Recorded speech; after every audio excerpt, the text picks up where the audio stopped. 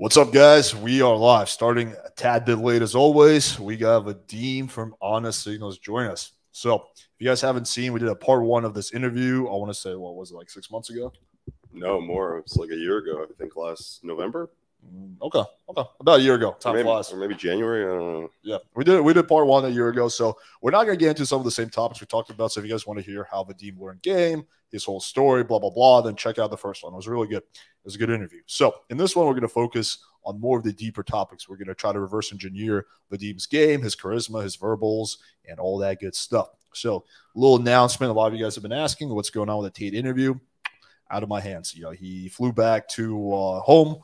So if you guys want that interview to happen, you guys have to bug him about it because it's out of my hands at this point. I've gone out of my way to make it happen. Not much more I can do. So, yeah, just hit him up if you got want to happen. Or if not, it is what it is. We got plenty of other people who want to be on the podcast. So, who are you interviewing? I was supposed to interview Christian Tate. Christian Tate.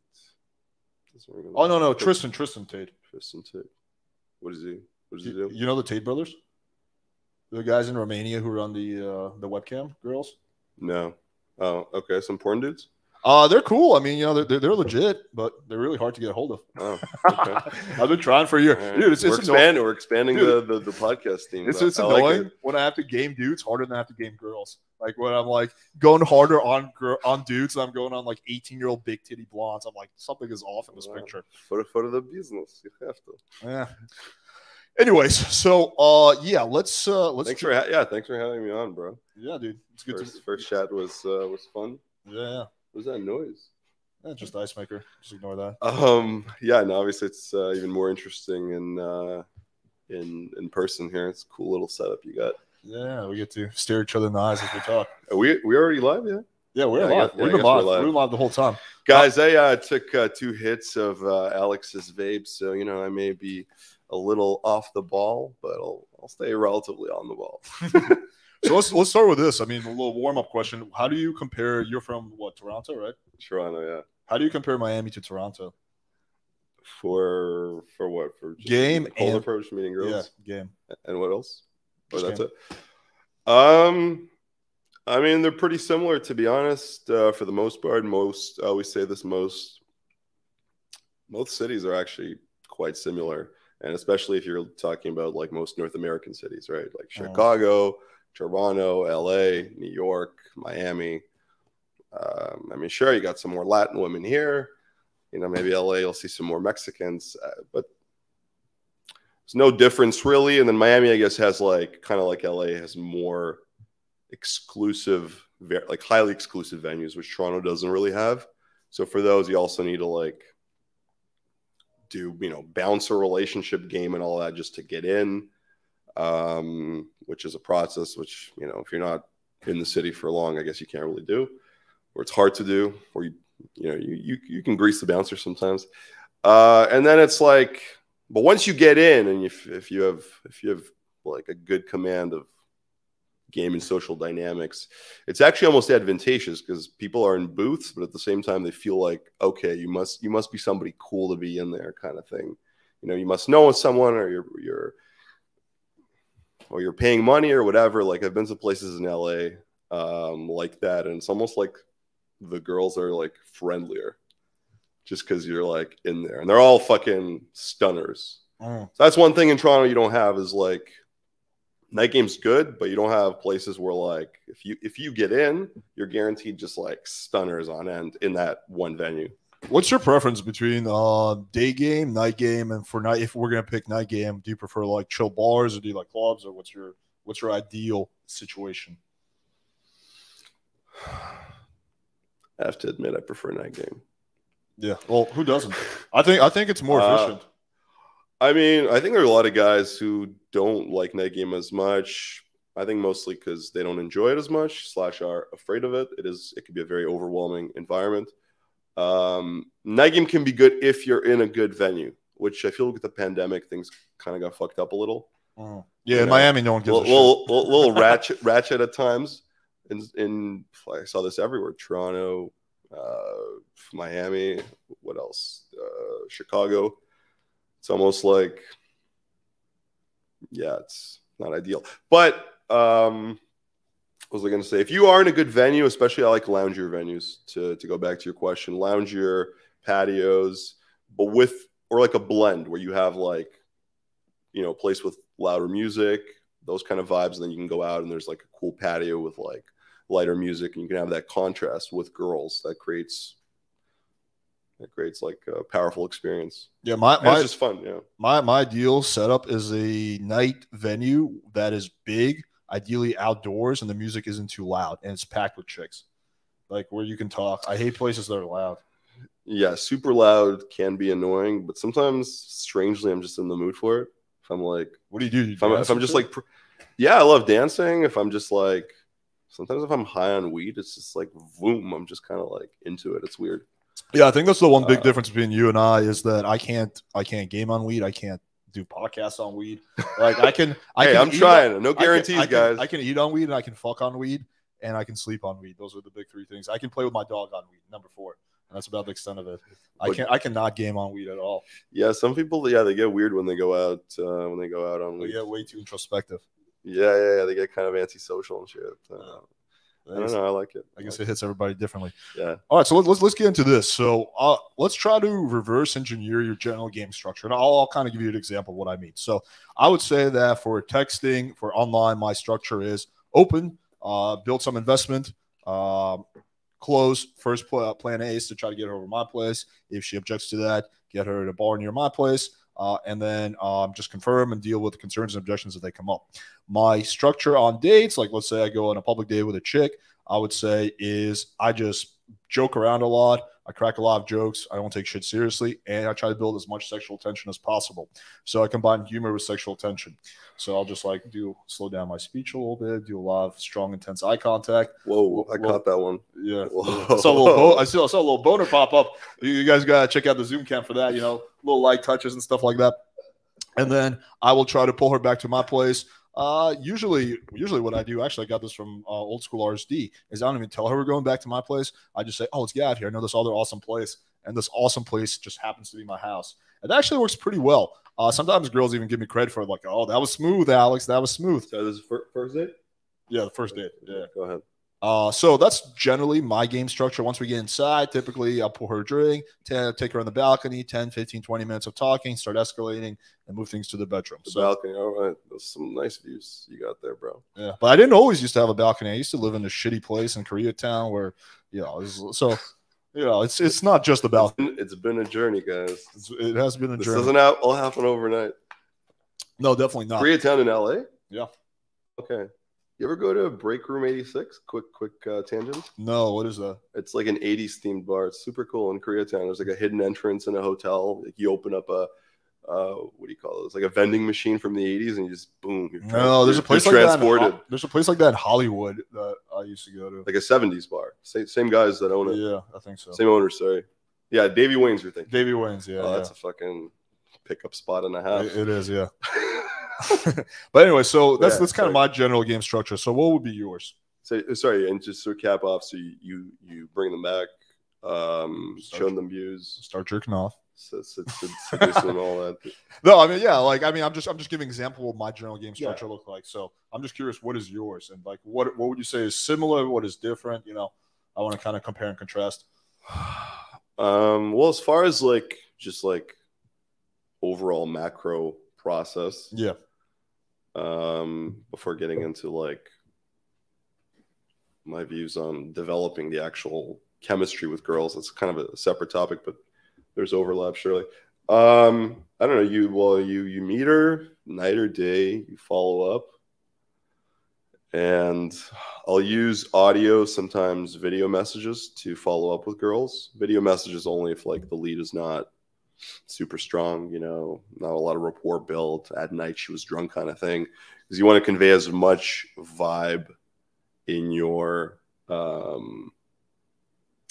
you want to convey as much vibe over text as possible for it to convert as much of your to convert basically, right? So if you had 3 minutes with her, 5 minutes with her in the moment, it was a cool emotional experience for her, but that's all you are. A fleeting emotional experience. So the next day she's like, oh yeah, I think at like around 1:40 a.m., I talked to this pretty cool guy from Toronto, but then my friends whisked me away. I mean, she might not even remember. It's maybe in the subconscious somewhere. So like you have to show her you're relevant again, right? So I'll sometimes hit them with a video, if not an audio. Quickly, they hear your voice, they hear your vibe. Very key, gifts here and there. Otherwise, yeah, I follow up. I text them over the next couple of days, and within like a few texts, I'm trying to set something up, essentially. I'll ask for their schedule. Then let me just really quickly deep dive into this. So you mentioned, so help me understand this. You mentioned that you want to make yourself seem relevant because she might forget who you are, but you also said you're going for the meetup pretty quickly. So how do those two like reconcile? Do you mean like with a video you just send one message, just like an audio video message to remind her who you are, and then you're going for the meetup quickly? Or? Yeah, because as soon as she can experience your vibe, and like, I'll share some little like funny, mildly amusing thing. It's like a 15-second video message or audio message, right? Okay. I'll combine that with some text. But like as soon as she can experience that vibe, like that's the most important part. Okay, this guy's pretty cool. He's normal. This is worth like, exploring a little further. And then, you build something. You might have to, I guess, with like the leads where there was no rapport, I might exchange more audio messages to strengthen it. To be fair, before I go for the meetup. Yeah. And, it's kind of a gray area. Sometimes I'll just make random calls. Okay. But otherwise, if there was good rapport, just a few messages, let's try to set up a meetup. Okay. You get the meetup on the date. What happens next? The date, if I want to keep it simple, I'll go to a couple of bars. I'll usually find an area with a few bars, and I'll have at least one to start, maybe a couple in mind. And I like to hop. And I think it's actually very strategic, but also more enjoyable for me. I always make it first, what do I want to do? What's most enjoyable? And then what's strategic secondary. But obviously, you have to reconcile the two.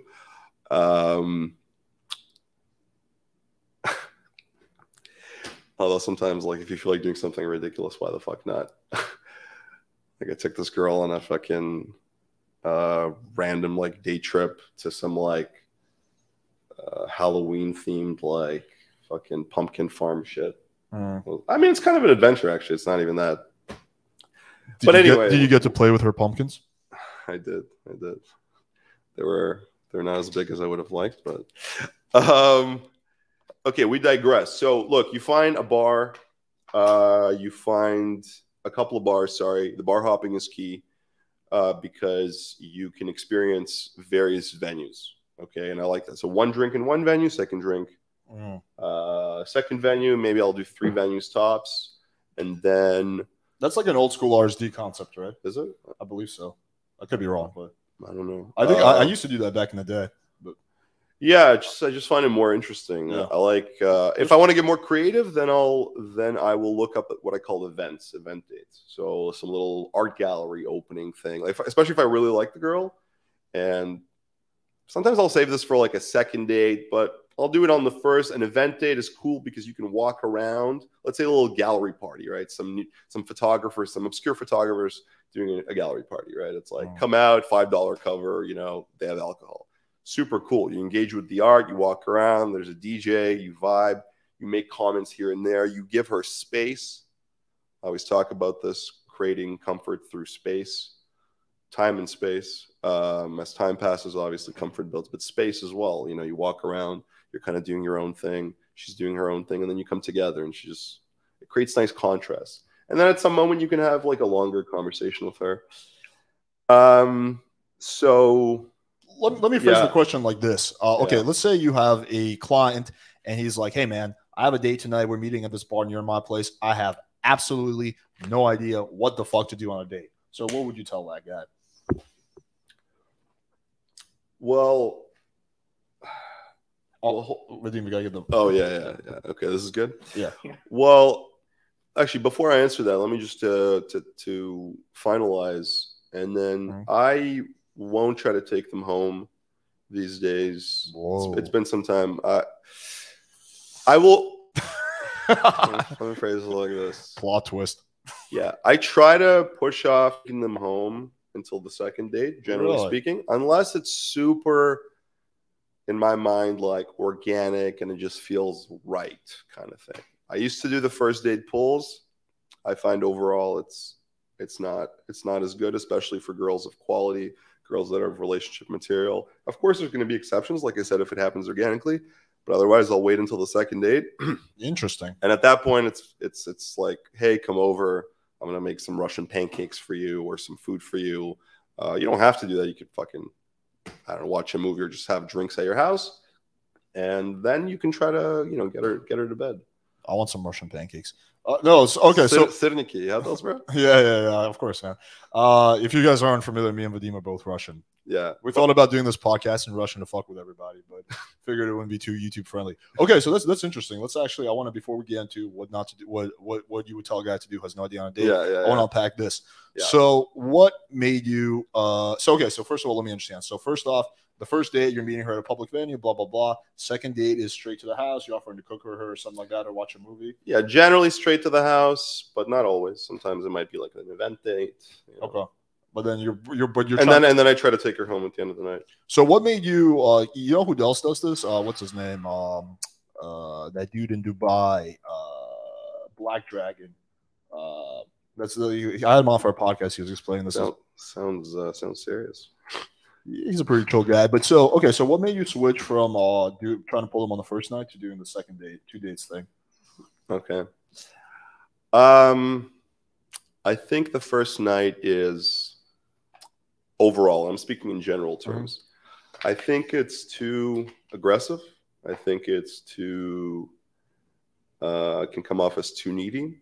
I think it can send girls the wrong idea about you, that you're a player. I think it could just sabotage a lot of things, and I've definitely done that with quality girls. You know, especially if you're like, once they're there and they're kind of like on the fence, and you're kind of like trying to push for it and all this like LMR shit. You know, they used to talk about, which is, for the most part, no bueno, not a good idea, dealing with LMR and all that, because like it takes a very fine calibration, and overall it's just unnecessary. You can just wait for the second date, and it just can, you know, I don't remember who said this, but you can hit this point of no return where the girl has this just impression of you as like player, needy. There's strong expectations. Too aggressive, leaves a bad taste in their mouth, and you can lose them. And it's just not even enjoyable for me anymore. It's stressful. I'm like, is she gonna put out? Is she not? It's like, just wait till the second date. And so it always happens like this on the second date. That's interesting. Do you at least make out on the first date? Yeah, I'll try to go for the makeout. Yeah, almost every time. That always feels right for the most part. And like I said, in some cases, it just feels very on and quote unquote organic. I'll pull. But I won't like push for it hard or anything. Like dealing with LMR, that shouldn't. Okay, yeah. I mean, that's fair. My one counterpoint to that, and this is just my experience. This is kind of what I've noticed, at least in Miami, is that the majority of the time, like chicks in Miami have so many fucking options, and they're so bombarded with offers. But the ultimate form of investment is sex. So if I can bang the chick on the first night, there's quite a good chance that she'll come back for night 2, night 3, night 4. But if I don't get that investment, like if we just I've had so many situations where I was like more laid back and we had a nice date and she was like, oh, I can't wait to see you again. It was so much fun, blah, blah, blah. She almost like didn't want to leave. And then silence. Like time and time again. So like this is why like my I don't believe that has to do with not having sex. I don't believe that. What's your take on that? If a girl's into you, she's into you, period. She might get more hooked after sex, yes, but I don't believe they're going to drop off because they don't have sex with you on the first date. There's no way. It might be to do with other factors, whether on her end, on your end. She's seeing some guy. Who knows? All the factors that are usually at play. But she wouldn't be like, D. No. Sorry. So I think you misunderstood me. So I don't mean that she's dropping off because you didn't have sex with her. I'm saying that because you don't have, like, okay, let's take it from a chick's perspective. She has like every night, any attractive girl in Miami has like 20 different offers. Like do this. She goes out with a guy. She has fun with him. He's a good guy. She likes him. Right. And she has good intentions. She, at the moment when she says, I can't wait to see you again, she means it. She's not bullshitting. Sure. Right. But then, you know, a few days rolls around and she's just getting bombarded with offers. And she's like, oh, I got invited to this boat party. I'll get back to him another night. And then just this pattern keeps going. Versus on the flip side, if she fucked you, she's so invested at that point so that she's like, oh, but well, this guy, I know I can get good dick, or like, oh, I've already fucked him. So, because most girls are worried about increasing their body count. So she could go on a date with another guy who has a better offer, i.e. a boat party or something. Sorry, most girls are worried about increasing what? So I think from most of the girls I've interviewed, they said that they want to keep generally speaking, they try to keep their body count low on the lower end. So they're, for example, like leg count, leg count. Yeah. The girl want to keep it lower, I guess. Yeah, most of the time, for what I've seen, except some exceptions. Some chicks don't give a shit, but most chicks, I think, want to keep their body count on the lower side. So I think that when you bang the chick, it's just like she like a few days later she's horny, and maybe another guy invited her to a boat party, but she's like, well, if I go out with that guy and we have a really good time, it involves me increasing my body count versus this guy already fucked. I already know that he's safe. I already know that, you know, he doesn't have a small dick. I already know he doesn't have herpes, blah, blah, blah. So it gives her extra incentive to meet up. I don't know. That's just been my experience. I think that I actually don't think most girls are hanging out with enough cool guys. And the kind of girl you're talking about are probably like, you know, IG whores, you know, like looking for daddy, looking for more validations. The ones that are getting hit up all these boat parties, all that shit. And I mean, those kind of girls, like, maybe you won't even have as good of a connection to begin with. And maybe because she's that type of girl, she's going to be more distracted in these various offers because they offer her more value, clout, whatever. I mean, so with those ones, like, I don't even care about those kind of girls. But for the most part, if we're generalizing, if she likes your vibe, like, you're a priority. I think a big difference is that most of the girls you meet is from day game and night game. Most of the girls I meet is from online. So I think that plays a key role. So I think that chances are a lot of the chicks you're running into don't have dating profiles. Like, for example, with me and my ex, we did this experiment, right? She's a pretty girl, but she's not like a perfect 10. She was like a 7.5, whatever. We created a Tinder profile, 2 pictures, don't even show her body, which is her best feature. And she got something like 500 likes in 24 hours. And guys were like inviting, oh, DJ Khaled's coming. I can get you in. Like, she was just like bombarded with offers for shit that, like, you know, I don't have connections with DJ Khaled. Like, I don't know. But okay. And so you're saying, so let's look at all these distractions, right? Right. And right. And my view on that is for the average girl, okay, for most girls, I would say all that is just kind of noise and distractions. But so on the one hand, yeah, she's getting these offers, blah, blah, blah, but she's not emotionally connected to them. They're just like ideas. Whereas she thinks to you, let's say, and she had a good date with you, that's real. Real will always supersede some kind of like abstract idea of getting invited to some party where she may connect with some people and some dudes. So yeah, but of course there are exceptions. Some girls will be like, yeah, I definitely want to go to that kind of event because I'm a clout chaser. Yeah, or I'm in a certain phase of my life, maybe where I really want to party and go ham and like, yeah, you know, Vadim was kind of cool, maybe, but like, yo, I want to go to this boat party. Yeah, there might be like a girl. I think another big part of it is there's just different culture in the cities that we live in. I'd be curious if you lived in like Miami for a year or I lived in Toronto for a year, because I did notice that when I was in Eastern Europe, places like that I didn't really have this issue. Like, I could not bang a chick on the first night and she might still be like, you know, we have a good date. Sorry, say that again. You did not have the issue of it was less of an issue when I was in Eastern Europe, for example. And I think a big part of that is different culture and just less distractions. Like a chick who lives in Prague, for example, yeah, sure, she's getting hit up by guys, but it's not as much. Like, the sexual marketplace isn't as grueling for dudes in those places. I don't know. That's my little take on that. Yeah, there's going to be exceptions to every rule, and I guess you have to decide overall what rule serves your, you know, general MO best or your happiness best. You know, because again, I guess we talked about this earlier. A big thing for me is like what I teach is what do you feel like doing. But okay, so the 2-date rule, you find that's been working better for you, generally speaking. Yeah, just overall better, more enjoyable for me. Not like, oh, if I pull her tonight, is it going to go down? Is it not? Just don't care to stress about that. And it also takes you out of the scarcity mindset. Actually, importantly enough, like I don't, you know, this whole I need to get the bang in. I'm actually very, very much against that. You know, feels great, all that stuff, but like, you know, oftentimes it can that need can be there for the wrong reasons, you know, just because you want to, I don't know, fill some void temporarily or dealing with shit. Let me get that quick pleasurable bang. I don't think it perpetuates a healthy mindset. But I've been there, and sometimes, believe me, I have that urge too. I'm like, yo, I just want to fucking surreal this girl tonight, you know. You know, or I just need to fucking bust a nut. And like, there are exceptions, but objectively, I wouldn't say it's a good practice. Do you do nofap? Nah. You thought about it for a second? You're like, nah. Occasionally, I'll like do like. Motherfucker, I'm jerking off during this podcast. I try to limit it. I try to do like every other day. Sometimes I'll do 3 to 5 days a week tops, but like nothing. Okay. No, because like you need to stay sane. You know, if you're not banging, you need to stay sane. All right. So returning back. Do you? I do, yeah. You do nofap, and how long do you go for? To like get laid. So you get laid. There's just rare exceptions, like if I really can't sleep one night, but like aside from that, yeah.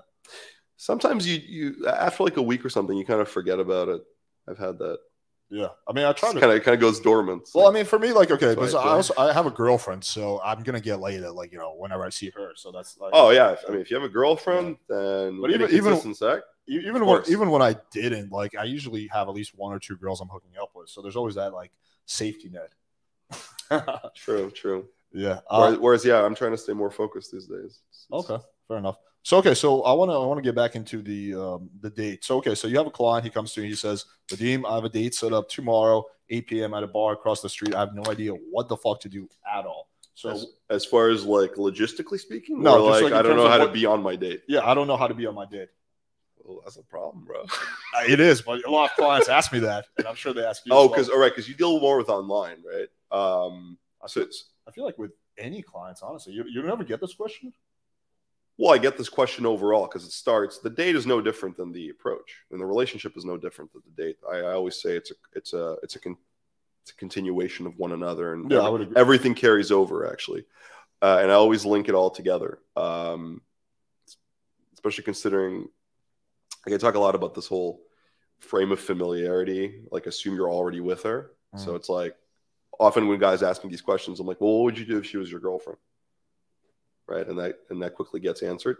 Of course, you got to reconcile for the fact that she's not exactly your girlfriend, but often a lot of the things you would do to your girlfriend or a friend that maybe you're sleeping with, you would do with a girl you just met for the most part.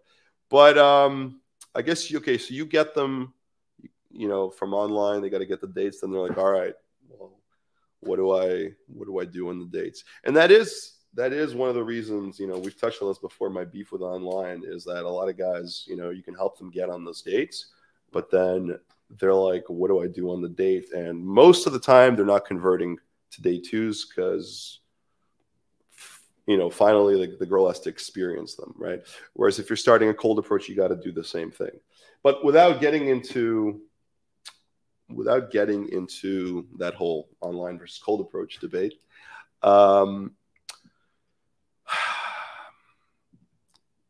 what do you do? Like let me give you an example. Where do I start? That's like saying, like, how do I interact with women? I know it's a tough question to answer, but you know, a lot of guys are confused about it. So just be cool, bro. Just be alpha. Yeah. Sorry. All right, so I'll give you an example. So, for example, me, I'm on a date, right? Yeah. What am I going to do on a date? Well, yeah, like if a student asked you, like, I'm curious. Okay, so how would I answer this question? I would say, one, don't give a shit. Like, just fuck around. Just crack jokes, right? Just have fun. Just say whatever comes to your mind. Just be loose. Don't be uptight. Don't feel like you have to stick to a script. Don't feel like you have to stick to any topics. You can bridge topics. So, for example, you know, we're talking about something. I ask you about nofap. You can do that. Like, you can just jump topics randomly. You don't have to like, okay, now we're talking about work. Now I can only talk about work. Yeah. Second thing, just improvise free associate. Yeah. Second thing, build sexual tension. So try to build as much sexual tension as possible. So that's like a really big thing I focus on. Is just like strong eye contact, right? Slowing down your speech, like kind of making jokes based on what she says. Like she's like, oh, you know, it was really hard to get here. I'd be like, that's what she said. Like stuff like that. Like I try to make the conversation as sexual as possible and build as much sexual tension as possible. So, okay, interesting you say that. I'm going to comment on that in a bit. Okay. Yeah, go ahead. 3, I would say also don't talk about yourself a lot. Ask her questions instead. So a lot of guys get into this habit of they just ramble on about themselves. I do this, I do that. No one gives a shit. She doesn't give a shit. Instead, ask her questions about herself, but questions that you're interested in knowing. So I'm never going to ask a girl like, oh, what do you do for work? Instead, I might ask her more like interesting question to her. Like she like let's say she's from like I don't know, let's say Brazil, or like let's say she's from Colombia, right? I might be like, oh, cool. Like, are you familiar with Pablo? She'd be like, "What? Like Escobar, right?" She's like, "No, like that was back in the day." Blah blah. I'll be like, "Oh, cool. Is your family?" Like, I'll just ask random shit that like might make me curious. So just basically piquing my curiosity. I might ask her, "What are some of your bad date stories?" Because I always love hearing those stories. And then I'll just troll. She'd be like, "Yeah, I went on this date with this guy." I'm like, "Damn," and he had a really small dick. You say? She's like, "No, I never said that." I'm like, "Oh, I just thought you did." Okay, never mind. I'll fuck with her a little bit. And I think the last component is going for the pool in the smooth way as possible. Once you build a lot of sexual tension, maybe even get the make out. I would just say, let's go somewhere else. I know a cool spot, super romantic, and just lead her back to your place.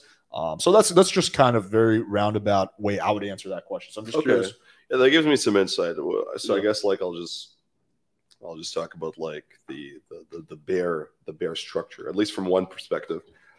That was one of the things actually noted down on this last boot camp I did because I had to just, I feel like with every student you have to sometimes explain it in a different way, and sometimes you have these like breakthroughs, like, oh, you can look at it this way as well, which is cool. Because this was a student who actually was quite gamey. Okay. So I get a whole variety of students, and I would say these are more of a minority. But I had a student who was quite gamey. So he was doing a bunch of like, forced stuff. And which actually made me wonder, how many guys, these days are there out there that are like doing like forced gamey stuff? I definitely ran into a few in Miami here, and of course Toronto has its share, but it kind of worried me. So I had to explain it to him like this. I'm like, and this kind of ties in with what you were saying. One, I say genuinely get to know her, okay? Because often I see guys in these interactions and they're not genuinely trying to get to know the girl. They're forcing random topics just for the sake of going through the motions. And because they don't care, they're not present about what she's actually saying. And then in the double whammy. And then in the process, they're also like thinking about some next thing that's forced, that's going to, I don't know, somehow amp things up. And the whole thing is just like fake and forced. And she, of course, feels it, because I always say, well, if someone did that to you, was talking to you like this, how would you feel? Like that they're not really present and not there. So yes, talk about things you genuinely, to your point, you want to talk about. Okay, like I'll ask all kinds of questions, whether they're basic and quote unquote boring as fuck, or whether they're super interesting, intriguing as fuck. As long as I'm interested in it, if I have some question about her accounting job that I'm super interested in, I'll be like, yo, tell me about this thing. I'm not going to burden her, It's another thing I tell guys not to do. Don't burden the girls. Don't fucking burden the girls. Can you expand on that a little bit? Sure, I will in a sec. Let me give you the structure. So it's like, talk about what you genuinely want to talk about, and get to know her. And like, with this one student, there was just like amazing shift that I saw in the second day game session, where he was just present. It was flowing more. Like I listened in with my students, and I'm like, bro, I was interested in the interaction. Whereas before I was like, I couldn't pay attention. Here you have me interested. So if I'm interested, she must be interested. Right. So it was flowing. And then as it's flowing, right, I say, okay, find moments to spike that sexual tension. Right. And that's a whole discussion in itself. But the point is, sprinkle it in. And that's one thing I want to say, big words of caution. I say keep that shit to a minimum. When I say minimum, I say 70-30. 30%, sprinkle it in here and there. You only need to do it so many times for her to realize, yo, he's that guy. And when you leave her wanting more for that next spike, it actually creates a very beautiful contrast. Less is more, less is more. Okay. It's kind of like when you're with your boys, right? You're not like constantly bantering. You have real conversations, and then occasionally you'll do some bantering, and that's what keeps it like. I try to build as much sexual tension with my boys as possible. Johnny, Yeah, how you been, bro? Wait, and what was the last point? So yeah, so genuinely get to know her, spike her emotions periodically / flirt. Have fun, do things on your terms. So stuff that interests you. You know, like if you want to go to this other bar, take her to this other bar. And abide by the alpha, the big four alpha principles, right? What are those? Those are be confident, take the lead, assert yourself, and be dominant in various contexts, whether it's a sexual context, well, once it evolves to that, or semi-sexual or flirtatious, or whether it's just like leading, like, yo, let's go to this bar, or hey, waiter, I want to get that table over there. Come, we're going to get this table. You know, just kind of taking control of the date, not in some domineering, insecure way, but it's like girls want to be there for the experience. They want to go along for the ride. So they want you to offer that to them. You don't want to be doing shit like, I don't know, what kind of bar do you want to check out? There's like a few bars in this area. Like, no, here's a second bar we should go to. Let's go. So leading, dominant, asserting. If she's vaping and you don't want her to vape, be like, yo, can you do me a favor? Can you stop the vaping? I actually had this on an Insta date with my student here in Miami. This girl's vaping at the table. I was like, yo, I can't handle it. First, she was kind of like giving me some really? shit. You were just vaping earlier? Huh? You were just vaping earlier? No, like the not the weed vapes. Like the cigarettes? No, like the ones with like the flavored ones. Okay. Like if I inhale too much of that, like I don't know what they fucking put in those. I'm like, the ones get fucked. So she was giving me a little shit, and I was like, no, put it away, like, or I'm leaving. Like, very simple, right? So there's various ways in which those alpha qualities can manifest. Those are key. So that's kind of the general structure. Get to know her on your own terms, genuinely. Sprinkle in sexual tension, and the alpha stuff, don't forget it. That's like the backbone, you know, of being an attractive man, essentially. What about, okay, so you mentioned you had a student who made the... Oh, and sorry, you were asking about burdening, right? Yeah. Yeah, guys, I see this too often. It pains me. Like, guys are always just burdening girls. And I was telling Alex earlier, an exercise I like to do is I tell them, how would you feel if a guy was doing this to you, right? So like, not a gay dude trying to pick you up, but like, if you've ever been like at a party, you've ever met guys that are just trying to like, you know, vibe with you, whatever, talk to you, or maybe they're trying to sell you something, like a bad salesman, right?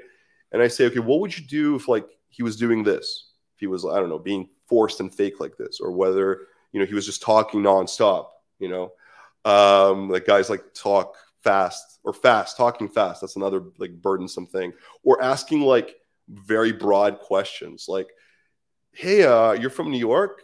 Yeah, I might be going there next week. What is there to do in New York? Yeah, I hate that. I'm like, what if somebody asks you, what is there to do in New York? Where do you start? Like, are we talking dining? Are we talking fine dining? Are we talking bars, clubs, parks, zoos, you know, boat tours, ballet? You want to go to the theater? Like, why are you asking these broad questions, right? So, or the way they position themselves. Like, sometimes they'll block the girl from enjoying her experience at night, you know? Like, when you're at a venue, you want to just, like, feel unencumbered and free and just enjoy the stimulus, the music, your friends. Your friends might be to the side. And these guys just, like, stand there and they block them in the man-to-woman frame. And they're just, like, with the piercing eye contact and just talking nonstop to her, engaging, when she's just, like, trying to, like, chill. So I'm like, yo, pretend you're part of the group. And if you're part of the group, you don't need to be talking to her the whole time. You can just like hang back, check your phone, chill, dance, talk to her a little bit more. Take a pause, talk to her a little bit more every now and again, right? So burdening, man, don't burden them. Don't burden the girls. Nobody wants to be burdened in social situations. Nobody wants to be burdened. Which is why I always say treat the night.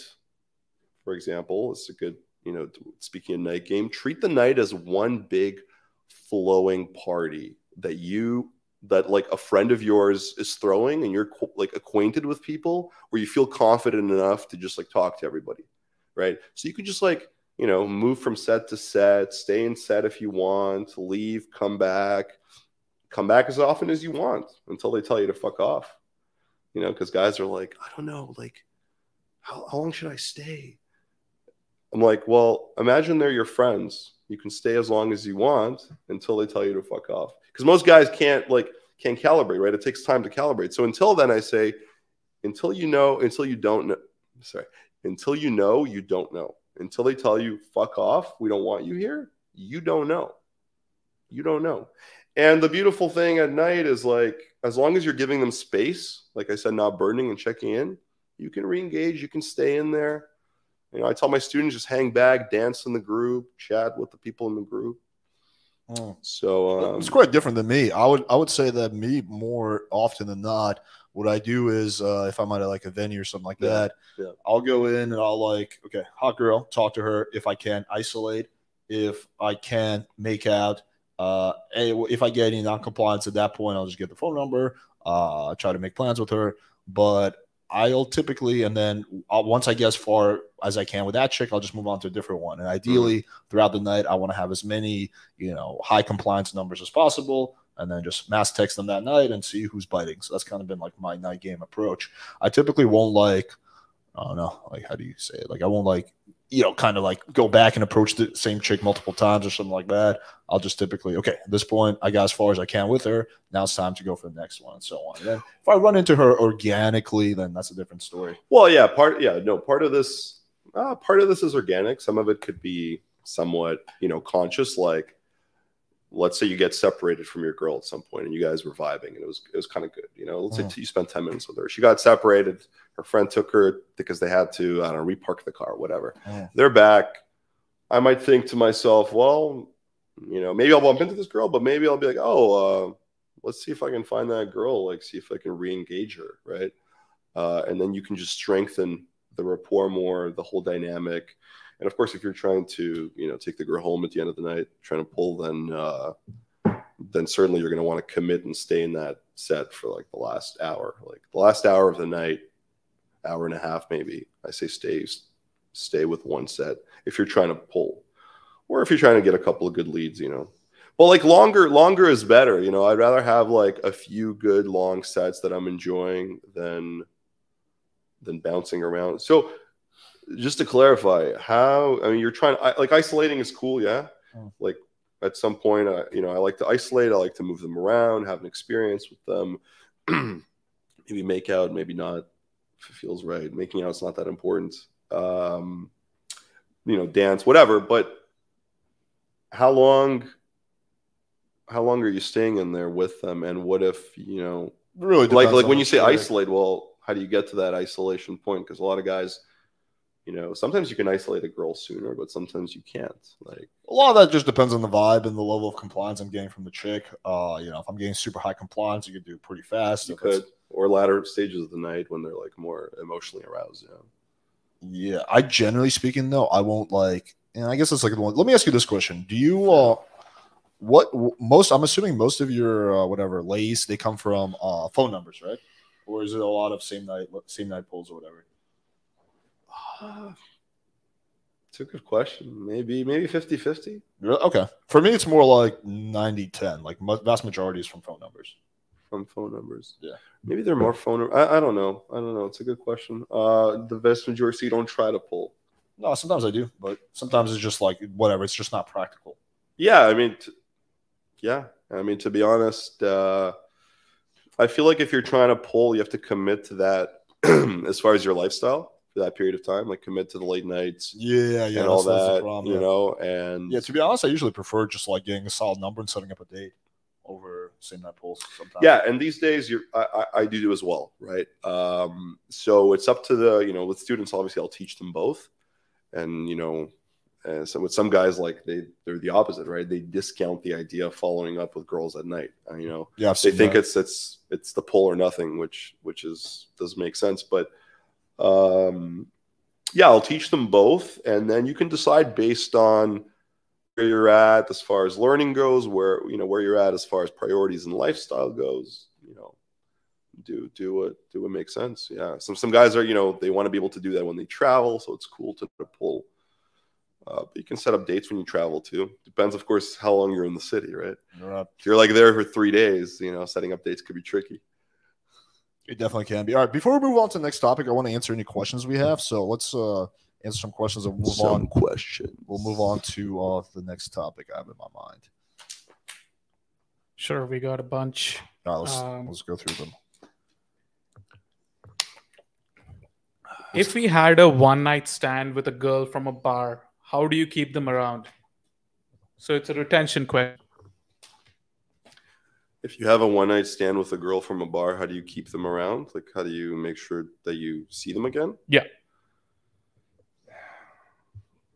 Well, sometimes you can't make sure of that. Sometimes you get her to sign a contract before she leaves. Yeah, sometimes I'm committing to at least 3 dates with you. Sometimes due to various factors at play that may not even be in your control, you might not see her again. She might be traveling. She might be seeing a guy, and it's getting serious. But she wanted to be out tonight and decided to get laid. But it's like not a day two. She might be in some fucking arrangement. Like I had this chick in Chicago in her 30s who was like, with some dude, but it's like platonic, like we're not even platonic. Like I don't know, they're not having sex. Long story short, but he's cool with her going around and like getting laid. But she's got a one-night rule. She's like, I like you. I enjoyed myself, but like, I'm sorry, babe. This is only a one-time thing. And some girls they might regret it. They might have been drunk, right? All kinds of scenarios. Sometimes you basically cannot control it. Yeah. As far as what you can control is building more rapport, showing her you're not judgmental, and not being judgmental to begin with. Rapport, making some more concrete plans, not giving her any indication that you're a player. Which, if you're pulling her that night, I mean, if it's organic, she might not necessarily deduce that you are some player or whatever. Yeah, I mean, those are the things you can control. I mean, what else? I would add a few things. I would add, if she sleeps over just next day, like something as small as going out for coffee or breakfast can make a big difference. Oh, yeah. That's a good one. Another thing, or if she's not sleeping over right after sex, like cuddle with her for like half an hour, like something like, so she doesn't leave right after the bang. I think that's a big thing. Also, just signaling. Yeah, let them sleep over. Communicating that this is that you don't want just a one-night stand. Like sometimes girls often take lead from the guy. So saying that this is more like, yeah, like we had so much fun, like we should do this again. Like communicating to her that you want to see her again. This is not just a one-night stand for you. I think those are big ones. And I guess the contract is the last one. If you get her to sign a contract, then she has no choice. She's legally obligated. You can take her to court. Yeah. Your Honor, I was promised 3 dates with this girl. She only showed up for 2 of them. The injustice. I'm gonna need the officer to force her to go on another date with me. No, I mean, those are the ones off the top of my head. Yeah, that's a good point. The last one, actually, and I generally practice this sooner than later, is letting the girl know you like her, right? Which is, it's funny. At some point, you start doing a lot of things that would be considered chody.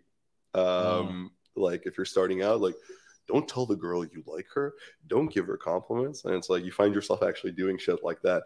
So yeah, telling her, I give compliments all the time. Yeah, compliment, like genuine shit, right? Compliments. I tell her I like her. This one girl, in Toronto recently, like we had a fucking amazing connection, really fun night, and I was like, and initially I actually didn't think much of her. Thought she was just some like drunk party girl, right? And then as she was sobering up, it's like I started seeing these like other sides of her. I was like, whoa. I told her, I was like, yo, you kind of like threw me off there. Like I started like liking you. I'm like, yeah, I'm down to see you again. I mean, yeah, we're basically kind of making some like tentative plans. So yeah, all those things. Oh, the one last one I want to add is texting her afterwards. So getting that text in like that, like the day or the night she leaves, like, hey, that was fun. Like communicate, because if you don't text her, she might just assume that was a one-night stand. So hitting her up like that day or that night, I think, can be key. Versus some guys, they wait a few days and the girl makes the mental assumption, oh, this was just a one-night stand. And then the guy texts them 3 days later and she's like, why is he texting me? It was just a one-night stand. So I think kind of getting to her before she can make that assumption is key. Yeah, and I mean, again, delicate balance, like not being like too needy or something the next day, but like, you know, one casual message the next day or the day after, something like mildly amusing or real. Yeah. I still have a boner. Look, there was something else I was going to add to that.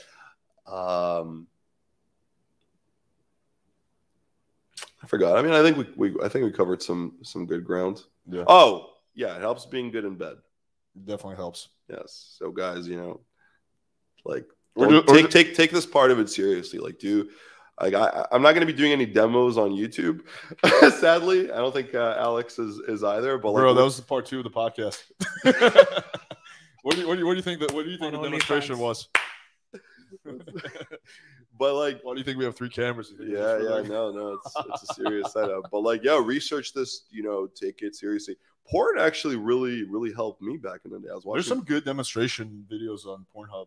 Yeah, you ever watch those? Like, there's ones. No, but I remember running across this like course 5-6 years ago on one of those like mega platforms. I lost it. I don't even remember the name. And it was basically like everything just demoed for you by these porn stars. I'm like, this is fucking brilliant. There's a bunch, yeah. There's this like Asian guy. He's like he's like, all right, guys, so this is where the clit is, and now I'm eating the clit.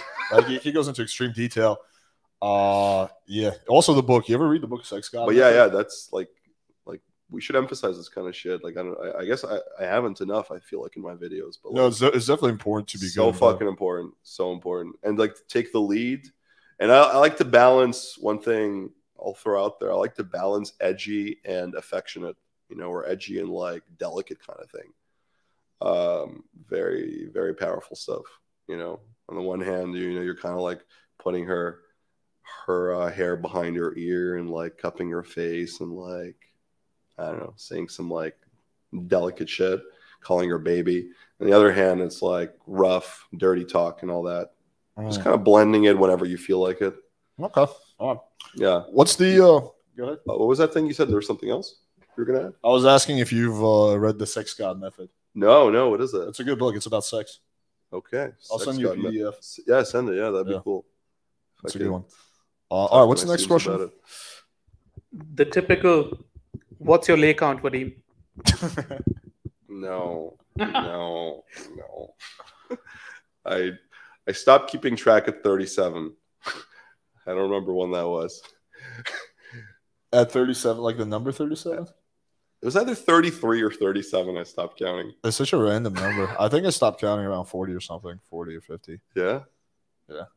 Yeah, it was something in the 30s. I remember I was like, this is unproductive.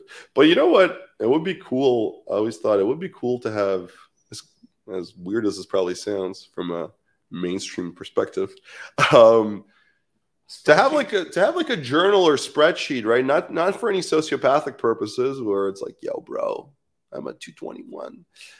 I know people who have that. Yeah, I know. I also, but like not for those purposes, but more like to reflect back on the journey and like see cause a lot of it is a blur for now. And I wish I could kind of revisit it and like me too.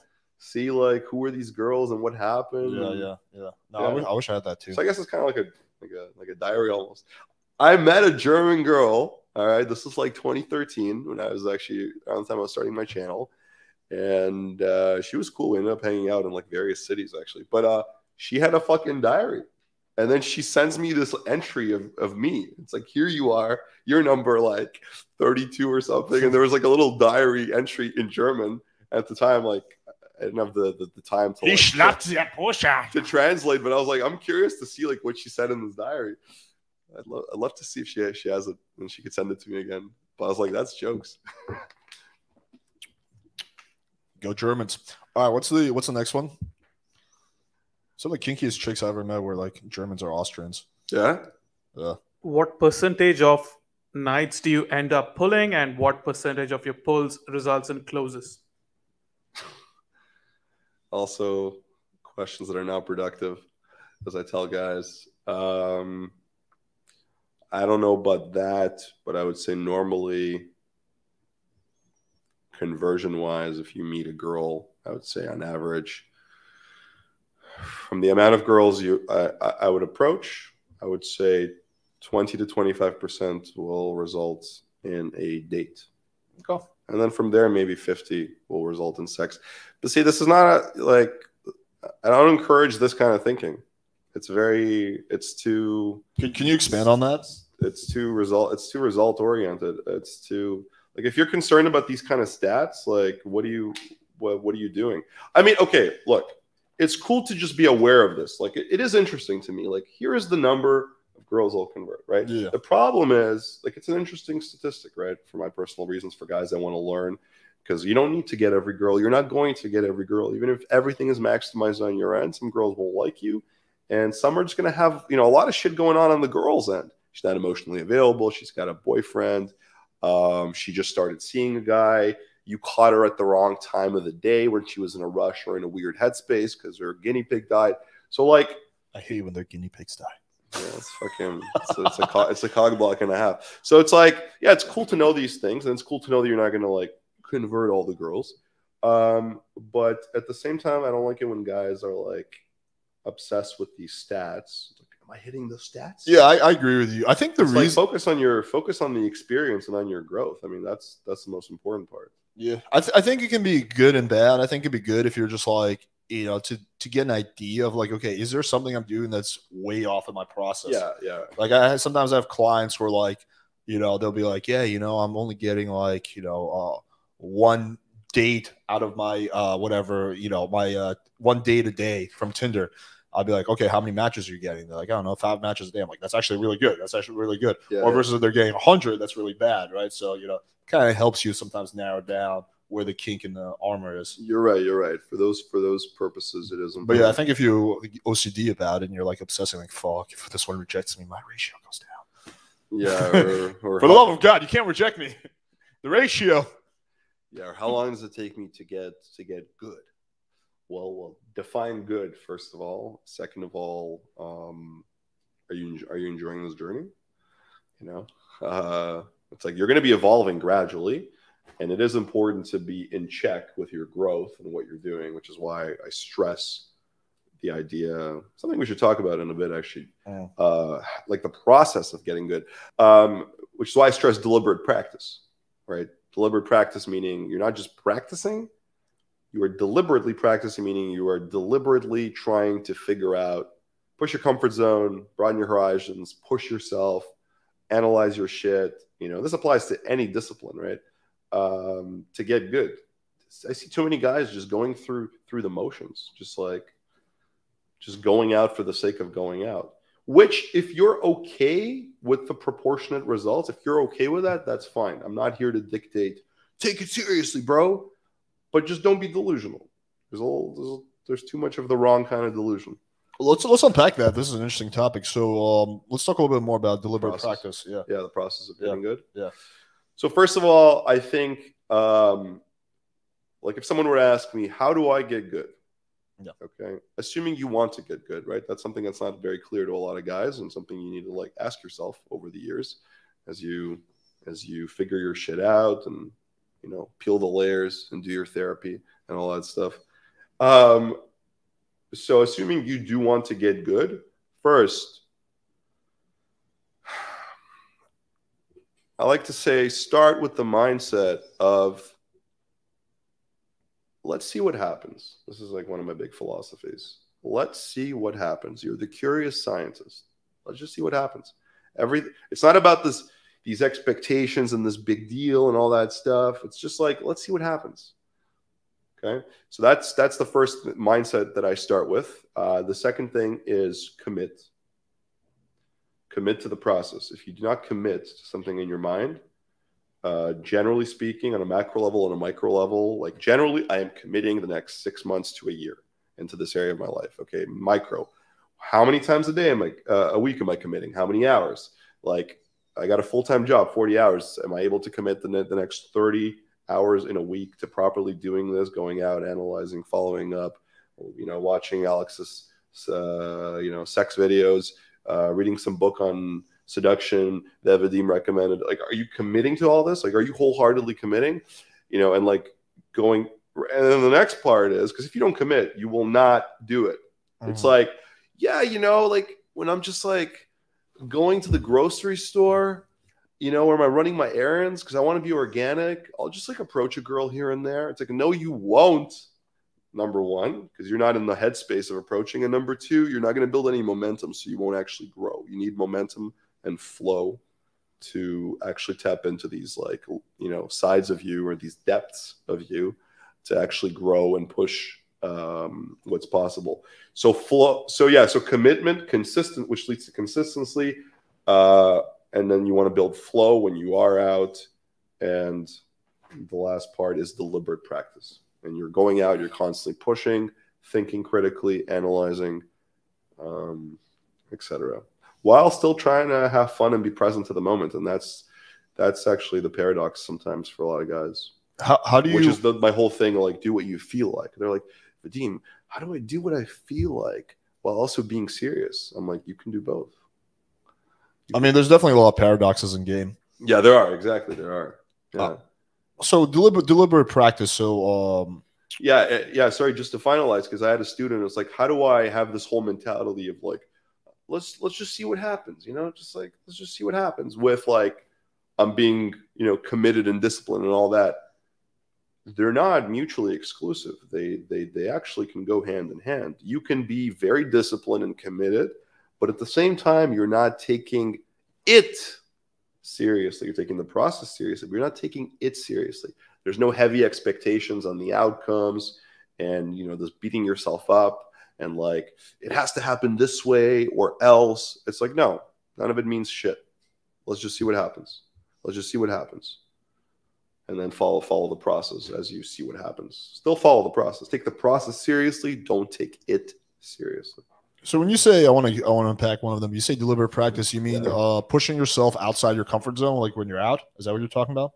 It's pushing yourself outside of your comfort zone when you're out. It is, like, you know, expanding your horizons, broadening your comfort zone, things that are like new, interesting, unique to you, challenging, obviously, scary. Two, it is analyzing your nights, whether it's in your head or journaling, whatever helps you organize your thoughts.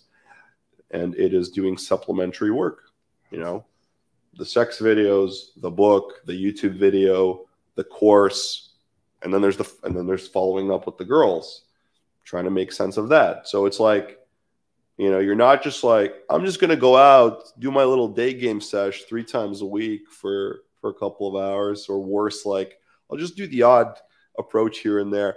But yeah, I'll do my session, my 3 sessions, and that's it. And I'll just like approach the girls and like deliver my thing and hope for the best.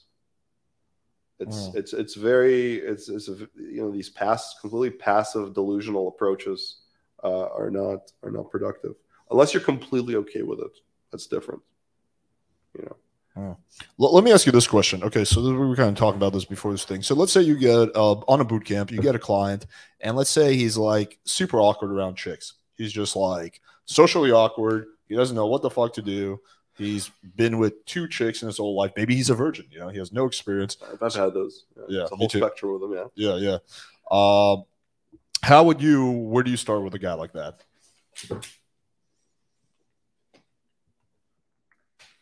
You're talking tough cases. Fairly tough case, yeah. Fairly tough case. Like, we're not talking about someone who's autistic, but we're talking someone who's socially very inexperienced and is awkward. Yeah. Because I would say I would get like, as far as clients go, like maybe 10% are like that.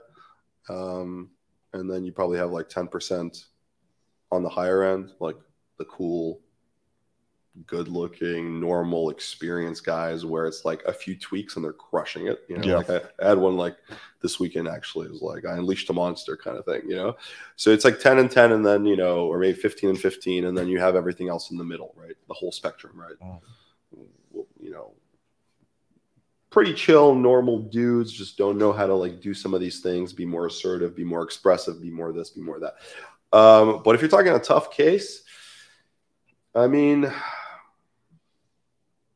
first of all, I'm actually screening hard. Okay, that's a good question. These days, I'm actually screening harder for clients, meaning I will not take you on the program if like certain things still need to be done. Okay. It's just a waste of my time, their time, and their money. And I don't feel good about it. So let's say you don't speak English that well. Okay. I'll be like, spend the next year learning English. I don't know. You need to fix your teeth. I had a guy like that. He had like fucked up teeth. I was like, bro, you got to fix your teeth. And he didn't speak English. Bro, it was bad, right? And okay. Well, maybe someone knocked out his teeth because he didn't speak English. Yeah. What else? You know, like a lot of work on the voice that needs to be done. I think we talked about this on the last one, where I said the voice is like huge, and I'll be like, hire a vocal coach. Or it depends how bad it is, right? Depends how bad it is. Or I'll say, you know, let's say super overweight. All right, you know, work on your health and that for the next year. Or they're super fucked up. Therapy, bro. Therapy. I think we all need therapy. I encourage it. Yeah, I agree with that. Yeah. I've been looking into it these days. It's good to explore your shit. It's good to with a professional. Like, sure, you can do psychedelic trips and like you watch a YouTube video and you're like, ooh, I got this insight. But like, it's really cool actually exploring it. And you know, for me, I can also learn a lot and teach it to my clients. But some guys, it's like they have to resolve so much shit before they should be talking to girls. I had a couple of clients like that, and then it's just so unproductive for them, for the girls involved, for me, where I'm like afterwards, bro, forget pickup. I'm not even kidding. Forget pickup for the next year. You got to do therapy. You got to do, I don't know, meditation, some spiritual growth, whatever will help you like unblock this shadow work. I'm actually gonna look into doing a program like that. My assistant coach is like really into that, and he's developing something. So I think it'd be cool to launch something like that in the future. Maybe a mentorship program would be more practical. But so yeah, sometimes it's like you're not ready. But if they're like on the lower threshold of like they're ready, but it's tough. Yeah, let's say they speak English, they have fine teeth. They're just kind of socially awkward. Yeah, they're just socially awkward. And, you know, virgin. Yeah, you know, like I had a couple of clients like that where they're like pretty normal, just a little like socially shy, goofball, super inexperienced or a virgin, but like, you know, with a decent sense of humor. I'll get them approaching. You got to get desensitized. I'll tell them just try genuinely getting to know the girl and, you know, and having that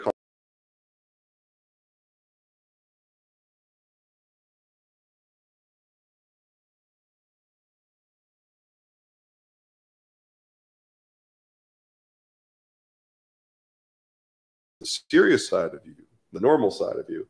So emotional range is big. I help them tap into that more. You know, push them obviously because that builds the confidence, like into new, unique situations. You know, like get physical with her or re-engage the girl. And yeah, slowly I teach them like spiking or flirting techniques. I'm like, you know, do this, you know, challenge her, you know, create a little bit of fake drama. Say something edgy, you know, so that there's more tension. But start with just go in, just stay in, just talk to her, get to know her genuinely. If it's at night, don't burden her too much. You know, dance with her. Just kind of get the ball rolling. Yeah. Hi, my name is Alex. I'm here to burden you. Yeah, don't start getting into her life story on the dance floor as she's dancing with her 3 girlfriends. And block her with your body language. My goal for the night is to create as much of a burden for you as possible. I want you to feel so burdened that you feel like you have no choice but to go home with me, and then I will burden you with AIDS. I just need to do a video where I've always wanted to do that, where you do everything wrong. That'd be fucking hilarious. You have some funny videos on YouTube. You have I like the threesome one. How long ago did you shoot that?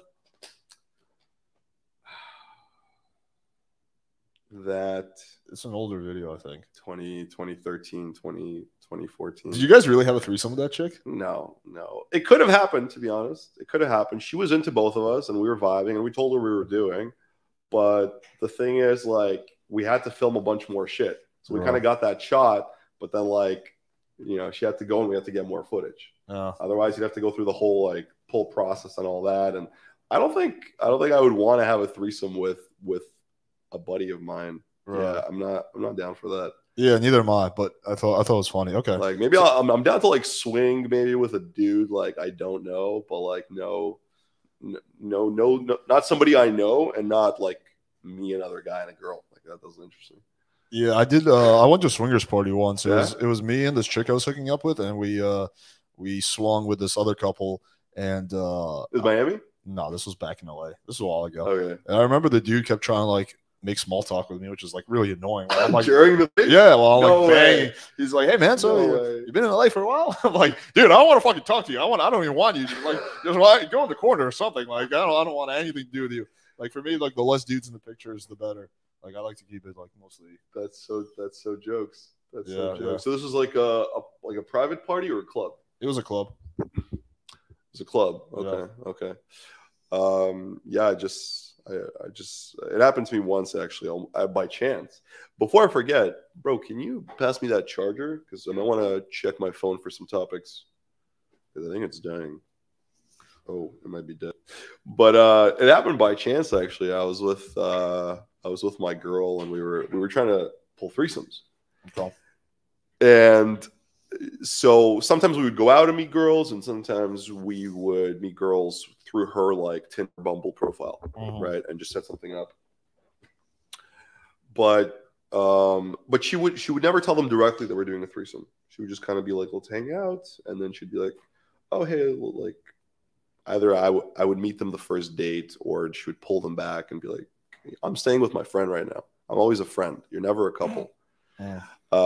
And then I flirt with her as well, and then you just kind of make it happen. But so she met this one girl, and this girl for some reason on their first date decided to invite a dude that she had met.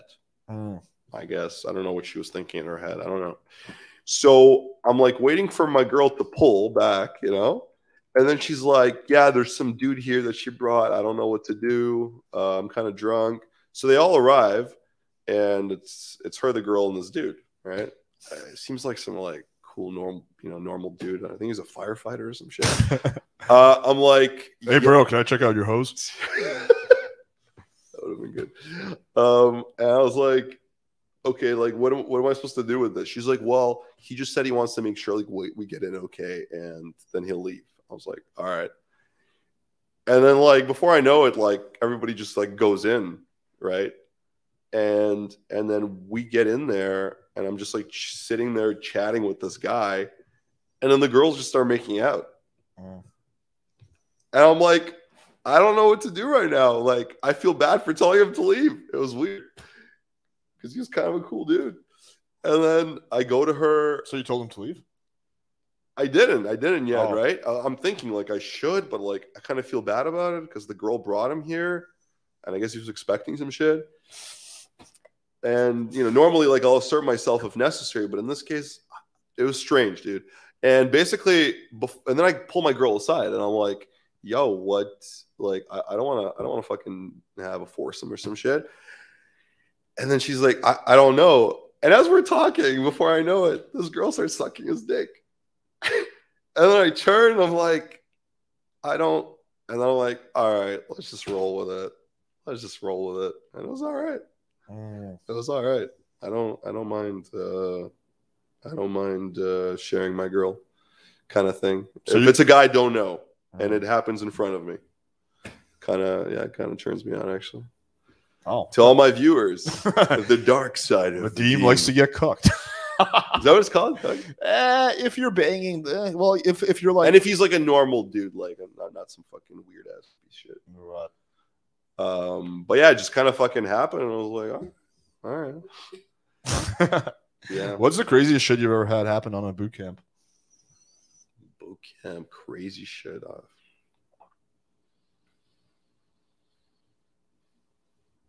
I don't remember. I'd have to think about that one. I mean, I've had various kinds of pulls, but nothing that I would consider like crazy, Yeah,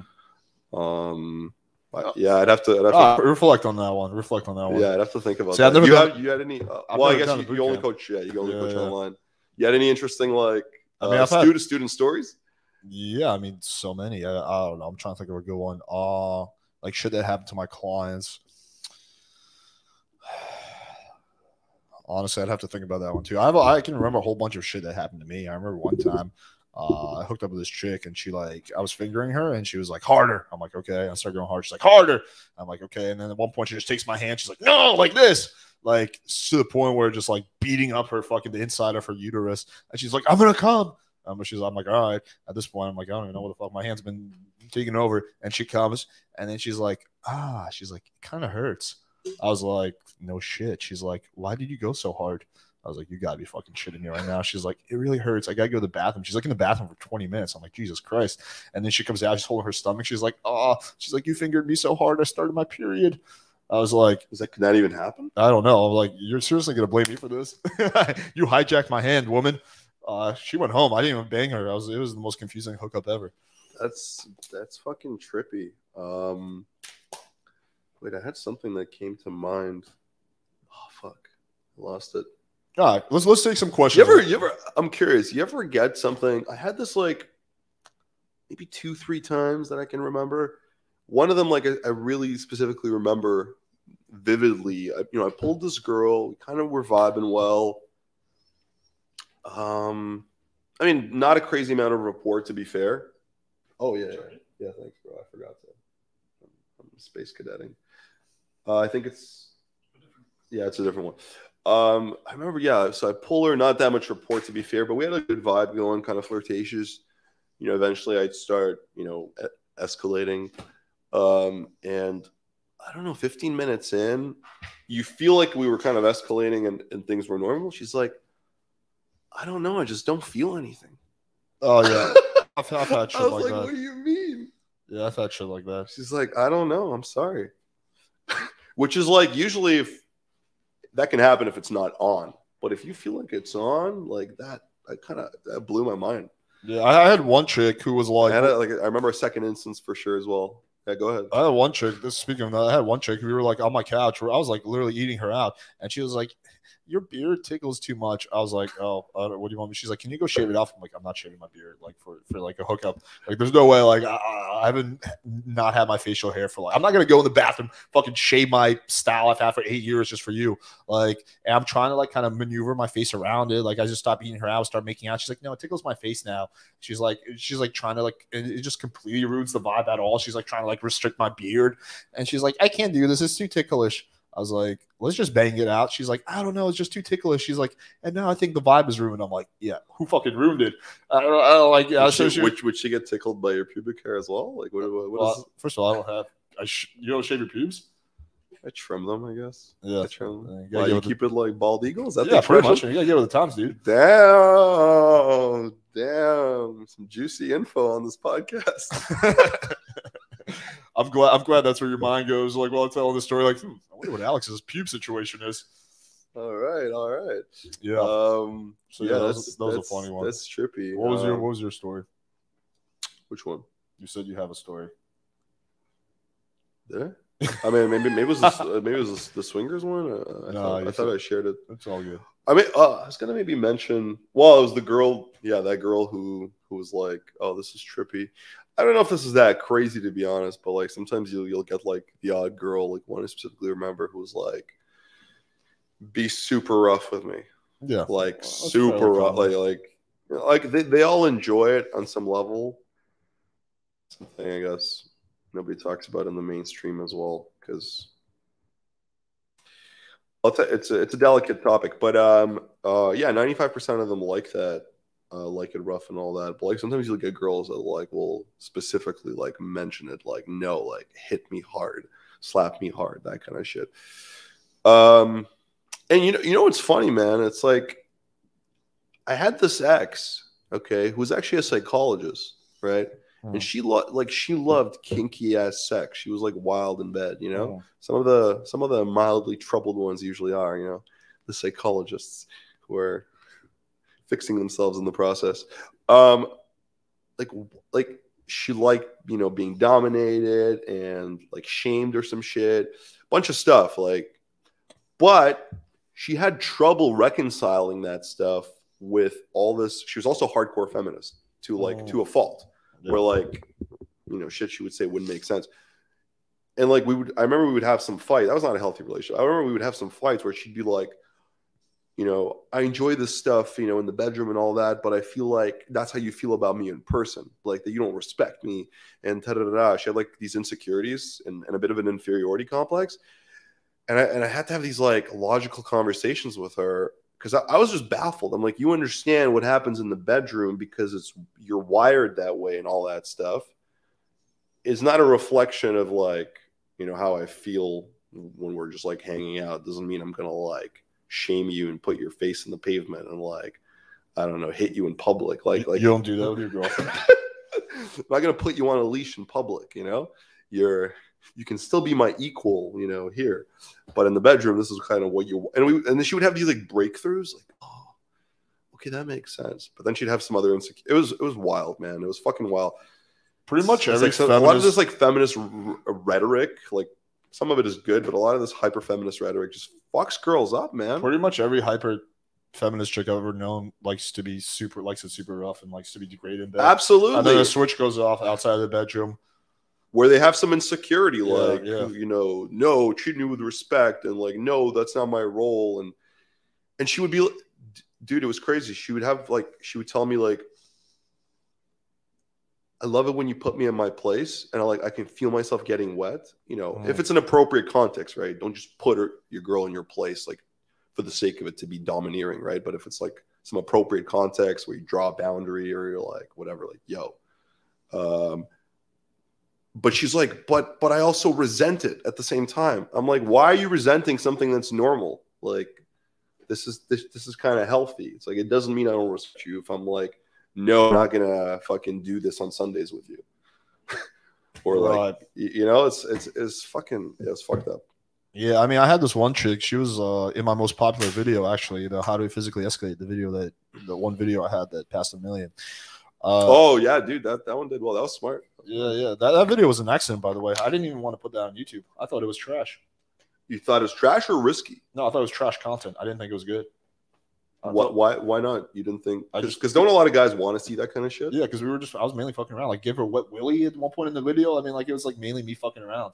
Okay. I think that's why I did so well, because it's like very organic. Because it's like, I do now as I watch it back, I'm like, yeah, that part was pretty funny because you think it's getting all sexual, and it's like I set it up, and I'm just like, that was.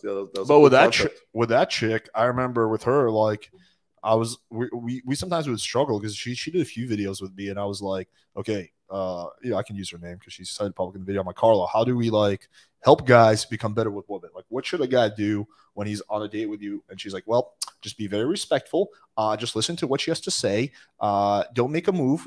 Be very patient. I'm like, but when I went on a date with you, you liked it when I was super rough and called you my dirty little slut. And she's like, yeah, but that was just me. But I'm like she has such a hard time reconciling that. Yeah, they can't. They're not aware. They're not aware. So a lot. This is the issue, I guess, sometimes with this podcast. A lot of times when I'm like interviewing chicks, is the stuff they say sounds nice in theory, but it's not stuff that would actually work on them. So I have to like play a psychiatrist and go like deeper and try to like get the good stuff.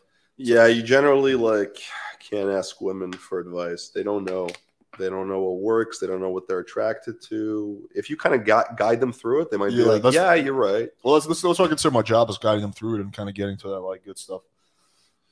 Yeah, I mean, there are a few that are very like in tune with the stuff. Sometimes it's easier than other times, but yeah. I find that generally speaking, was when you go into specifics, that's when you get better answers. So when you say something like, "How does a guy, what should a guy do on a date?" Right, you're gonna get a shitty answer. But if you say something, okay, in this one situation, if a guy was to do this on a date, you would get a better answer, right? So when you go into specifics and you avoid the generalities, that's when you get better feedback from chicks. Yeah, then they can kind of convert it. It becomes relatable, real in their mind. Yeah. Or if you give them like a multiple choice, okay, you have options. A guy can do this, a guy can do that, and a guy can do this. Which one of those would turn you on the most?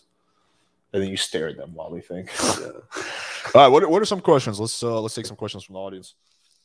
We'll go for another maybe 15 minutes or so. It's a bit of a broad question, but I mean, it's actually interesting too. What do you define as doing well with women?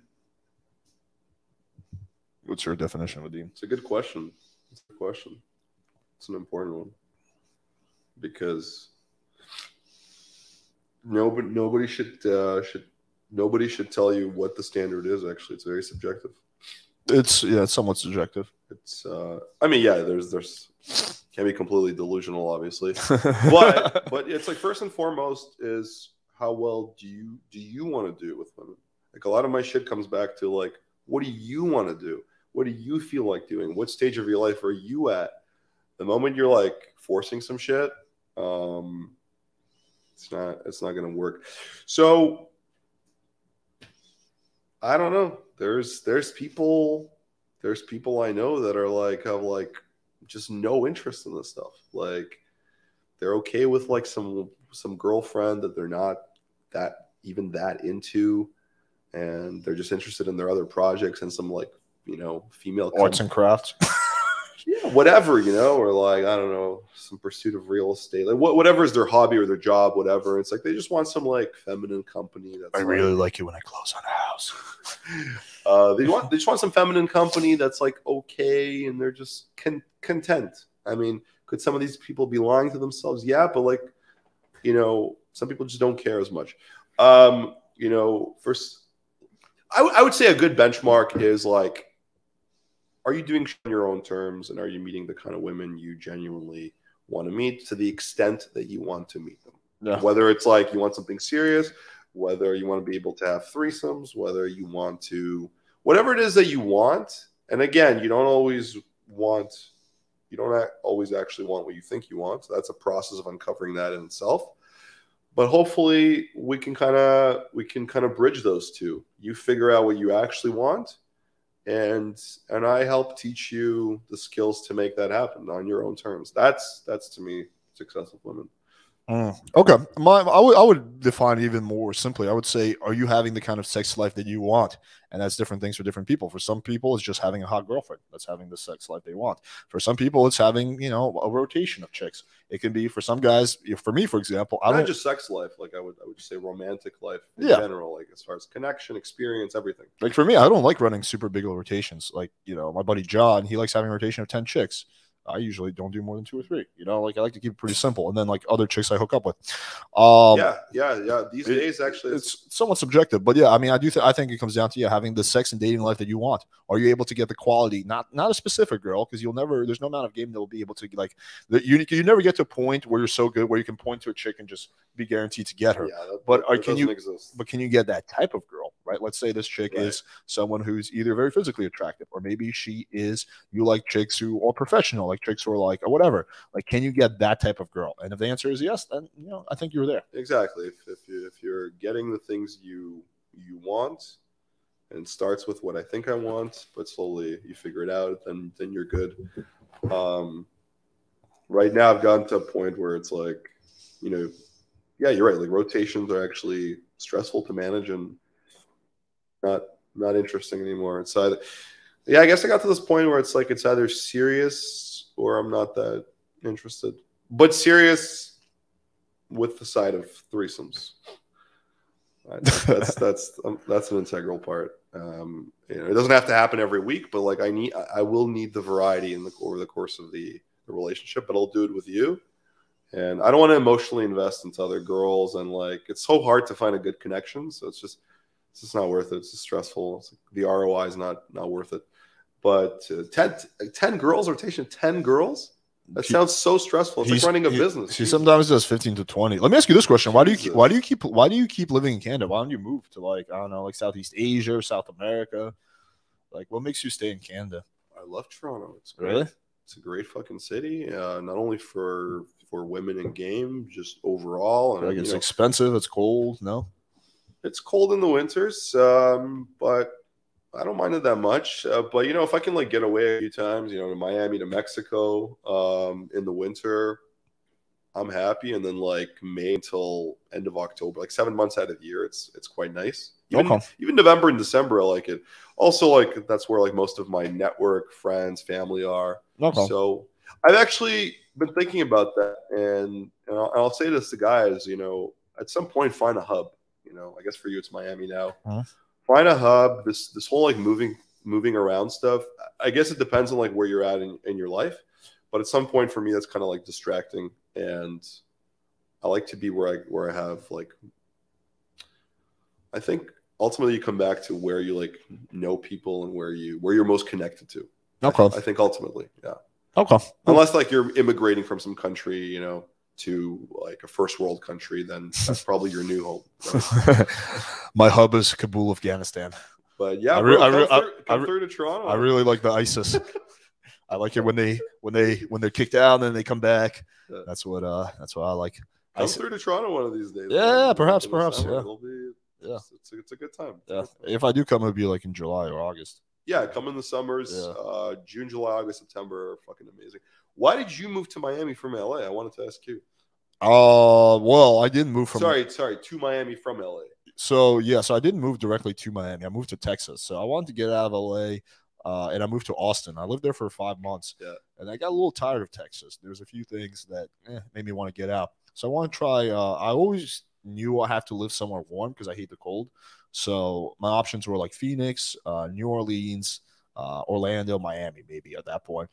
Maybe like Savannah, Georgia. I don't know. So I was like, all right. Savannah's pretty charming. Yeah, Savannah's cool. But so I was like, all right, let me try Miami. Let me see how it goes. And I just wound up staying here. And then, eventually became like. Why did you leave LA? You didn't like it? Got tired of it. And I think it was a good decision seeing where LA is now in terms of, whatever, the climate there. But pandemics. Just because, well, now LA is a shithole. I have heard this, and I wonder, is it an exaggeration or is it like that? From all the friends who I have living there, they all say the same thing. It's become a shithole. The homeless people are just swarming everywhere. Yeah, everything is closed. Everyone's depressed. It's like rent is expensive. No one can afford to live there. Just like fucking now you got the looting going up in SF. It's only a matter of time before that comes down to LA. Looting in SF? Yeah. Shit. Oh, you mean like all these like Walgreens and like Targets? Yeah. Jesus. Yeah, so I don't know. Anyway, that's a whole. I can go on a whole tangent for why I think California got fucked up, which I think is a real shame. But on the next podcast, no, the reason I got that, but none of that was happening when I was there. I just want to. I lived in LA for 6 years. I honestly got tired of it. Like people in LA are pretty flaky, pretty superficial. I thought I'd meet some nice Texas people, and I moved to Texas, and then I got tired of Texas, so I was like, let me move down to Miami. Now, Miami is quite similar to LA in a lot of ways, but there's some things I like more about Miami. The summers, bro. How do you deal with the summers here? I don't mind the heat. Yeah? Yeah. Fuck. I don't like the cold, but I don't mind the heat. In the winter, Miami's nice, but in the summer, I couldn't. I don't mind it, honestly. Yeah? How does your dog survive? he does good, man. People always ask me that question. Yeah? Yeah. Shit. But yeah, let's take some questions in rapid fire. Let's try to get through like maybe 5-10 questions. Sure. Vadim's thought on Black Pill. Black Pill? Yeah. What are your thoughts on black Maybe guys? you'd have to explain it, Alex. Black pill concept is the idea what is black? Is that like past red pill? Like red pill's already worried. It's past red pill. Yeah, it's the idea that looks are the only things that matter, and your successful women is purely determined by your looks. Just looks or looks, money, status? I guess looks, money, status. I would say, and some of them believe game doesn't even exist. Man, these things worry me, man. That's all I'm gonna say. That's absurd. It's pretty crazy, yeah. It's as absurd as saying that gravity doesn't exist. I can't believe these things even. You've never seen the debates I've done with the black pillars? No, Jesus. So there's someone doesn't watch my channel enough. You had a debate? Yeah, I debated black pillars. Dude, I gotta watch that. Yeah, I've done that many times. Well, what are they saying? Like they just. I went out a few times and girls rejected me. Therefore, looks matter. They'll try to like use studies. They'll be like, oh, there's a study that suggests that only 1% of men on Tinder get matches. Thus, chicks only want good-looking guys. Or like, oh, no one I know has ever, who's unattractive has ever been successful with girls. Stuff like that. These are people that just want to continue. They actually enjoy playing the victim. You get so attached to the identity of a victim that you need to keep perpetuating it because it's the bar that you've set for yourself, and moving past it actually terrifies you. Moving past that paradigm. I had a client who it was wild, man. He was so convinced so on the one hand, he was very, very indoctrinated into this idea of looks being like the biggest thing. He had some plastic surgery done as well. But then, like, we would have these talks, and he would read up on this, and he would understand on some level that, like, no, it's not that important. But then he would have these episodes where he's like, no, but wait. And he would try to like get more proof from the internet or wherever else to reinforce that. It's no bueno. Yeah, I mean, I think there's, therapy. I would say, I mean, I think looks, money, stats definitely matter, but so does game. Of course. They're both important. They're two important sides of the same coin. I think that when you have like, the black pill guys who just glorify one side of the coin, it's like looks, money, stats, the only thing that matters. Game doesn't exist. It's like, it's just the same thing as saying that looks, money, status don't exist. It's only game. Right? They're both absurd statements. Right. Of course, yeah. Of course it's important. And sometimes, even like how you dress. Sometimes if you're not like dressed a certain way, let's take an extreme example. If you're dressed like some poorly fitted clothes, and you have some like, it's like some YouTuber who has like pants he bought on Amazon and shoes that were given to him by his ex-girlfriend 3 years ago. Some sketchy clothes, and your grooming's not on point. You have a unibrow, whatever it is. Like, sometimes like girls will just like immediately just be like, no, like I'm not even like giving this a chance. It's like the equivalent of like, I don't know, trying to approach a girl in like some dark alley in an uncalibrated way with bad lighting. It's like, yeah, that matters too. Don't approach her in a dingy alley in bad lighting. Bro, stop shitting on the PWF method. We run creepy alley game all the time here. What you want to do is you want to find a chick in a creepy alley, then you sneak up on her. Gotcha. I'll say it sometimes to girls. When I'm taking them home, or we're taking them somewhere. Like, where are we going? Like, to a dark alley where no one can hear you. But no, of course it matters. Like, especially if you're trying to maintain relationships with certain caliber of women who have a certain kind of lifestyle.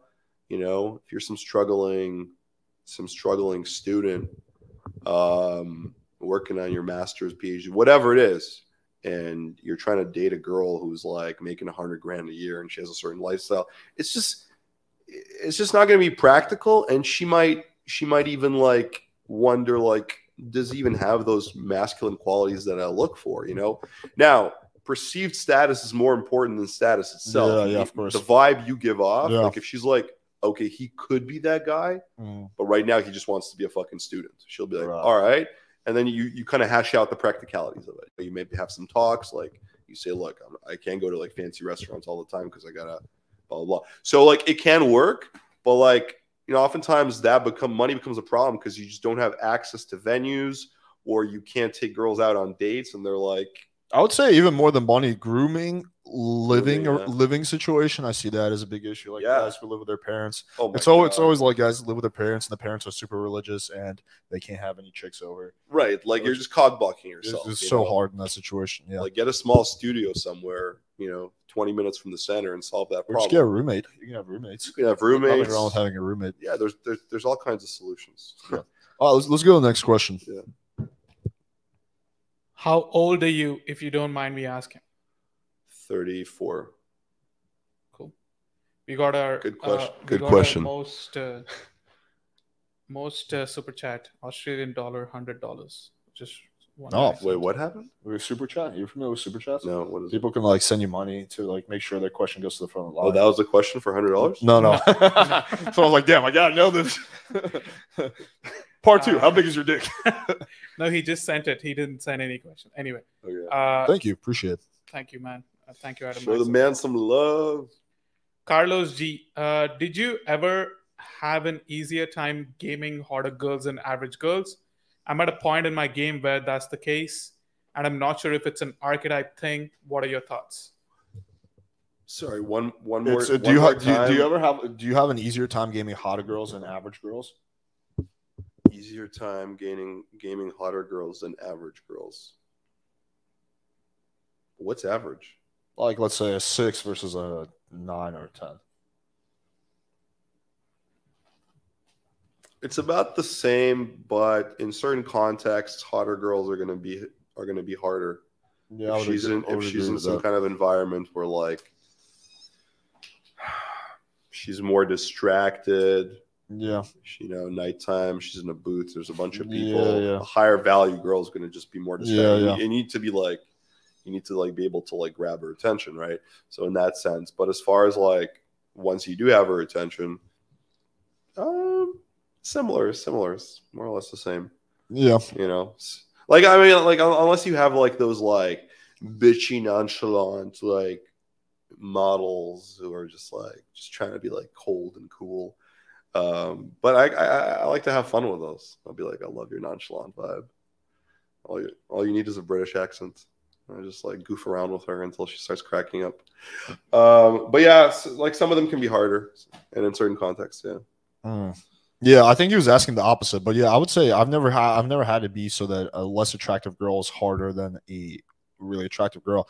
The only thing I can't do is I can't game girls who I'm not attracted to physically. So I can't like game a 4. It'll be harder for me to game a 4 than game a 7 because I'm not attracted to the 4. That's a very important point, and I tell this to all my students, and that's important on the boot camps: is do not game.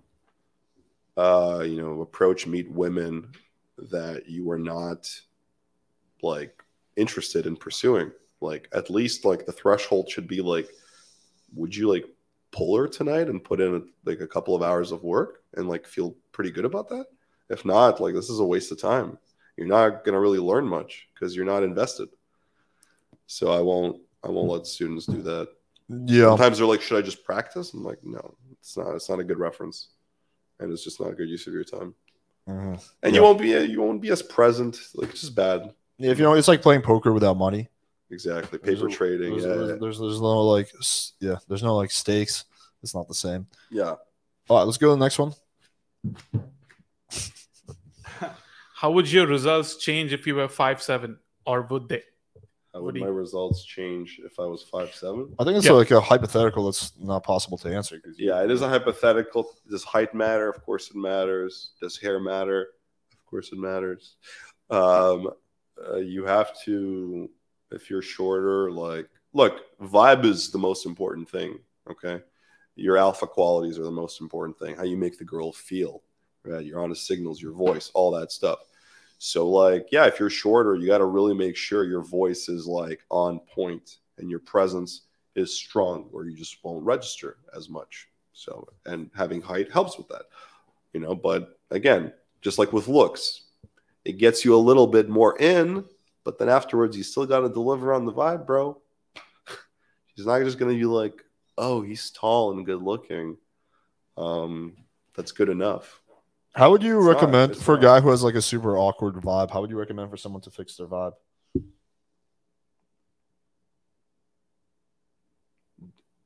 Again, I would start with, is there a lot of internal work that needs to be done first? Yes or no? If yes, do that. / fixing some major life things, like maybe go get a job or, whatever it is, like basically strengthening the foundations and the inner work. But if that's more or less okay, fix their vibe. Well, I mean, what's wrong with their vibe, for example? I mean, it could be their voice, right? It could be that they're not expressive enough with their face, right? And I'll tell students, take some drama classes.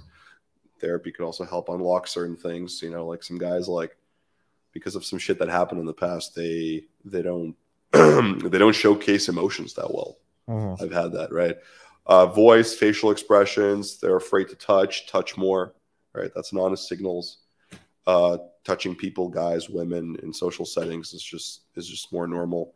All that contributes to vibe. How you pace yourself in conversation, vocal modulation. There's like 6 honest signals. I think I named eye contact.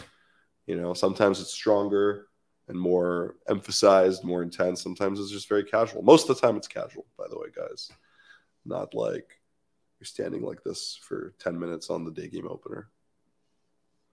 I don't know if the camera caught that. I think you're caught. All right, do it again. What's the let's take like 2 more. Okay. Chill. From an outsider's perspective, it seems like Jamal was more about lay count, but you seem to care more about intimacy and connection. Is that true? Who is Jamal? John Anthony. John Anthony. I would say that's true based on Me knowing both of you guys. That he cares more about leg count and I care more about Intimacy and connection with women. Yes, he cares more about leg count for his personal reasons, or as far as what he defines as successful women. Like, what does he mean by that? I think. I don't think it was a question. He's just making a statement. And I guess it's a yes or no question. My take would be yes, and it would be hard for Vadim to answer because he's not familiar with John. Yeah. But my take would be probably yes. Okay, let's move on to the next one. Good sex. Okay.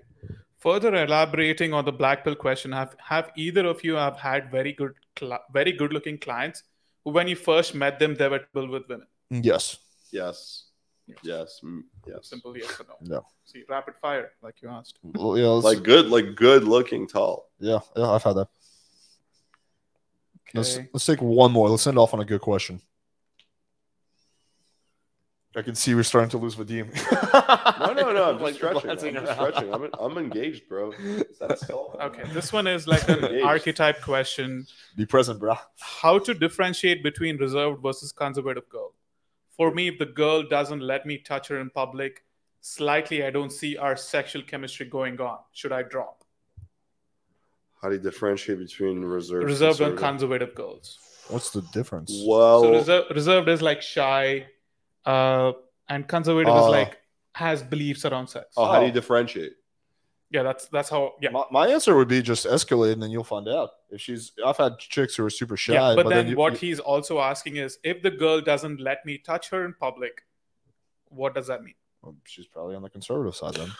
Yeah, or he's miscalibrating, or too early, or she friend zoned him. Exactly. So that's. But yeah, the reserved ones, by the way, all that shit, all that sexual stuff will come out as you set the tone in the interaction. As you allow yourself to bring that out in them. They sometimes, they don't even know what they're capable of, but how dirty they are. But yeah, as you start setting the tone, they'll be like, oh, it's okay for me to be this way as well. The conservative / insecure and experienced ones. Just run.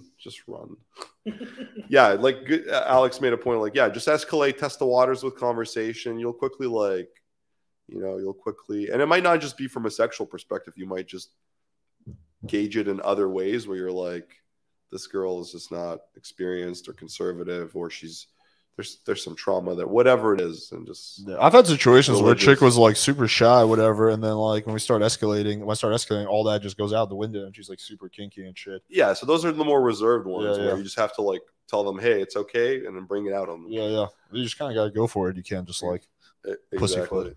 Yeah, just turn on that porn when you're hanging out with her, and she'll. Dude, you know what I sometimes do? Actually, I'll casually let it drop that I made like a porno before with my ex, and then they chick like, oh, I'll be like, you want to see it? And sometimes like I show it to them. I'll be like, and that works pretty well. I've done that because they're like watching you fuck, and they're like, damn, like homie can fuck, and then like there's like a girl moaning and shit, and that kind of gets them horny. That's cool. That's a little advanced technique. There you go. Guys. Oh shit, that's the one where I'm jerking off. Oh, let's go to the other one. All right, let's take one last question. Do either of you guys use qualifications? Qualifying the girl? I don't really much, no. I don't think I do. Qualifying, meaning, is that when you tell them like what you like about them? Yeah, like it would be like, oh, I really like that you blah blah blah. Like you're, but it's not like a genuine compliment. It's like you're finding reasons to qualify her why she's a good fit for you.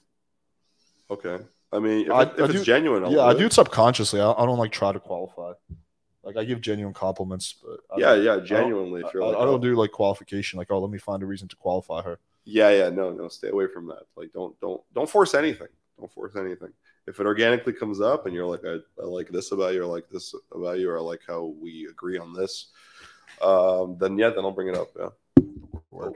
Shit. All right. So hopefully you guys enjoyed these multiple camera angles. We got 3 cameras so you can see a nice little, I guess what we call it, a 180 or 90-degree view. Yeah, almost like a 360 view. So anyway, thank you for coming to the studio. We appreciate it, Vadim. Thank you for having me. Yeah, anytime. Where can people find your stuff? How can people check me out? Check me out on YouTube, on Signalz, Instagram as well, on Signalz. I am probably a lot more active on YouTube, longer form content and stuff. But occasionally I do stories and stuff like that, and posts for sure. And we're actually launching a course tomorrow, assuming there's no technical issues, if everything goes planned, that it's been highly anticipated and I've been working on in some sense for the last 2 years. That kind of nice. Yeah, honest chemistry,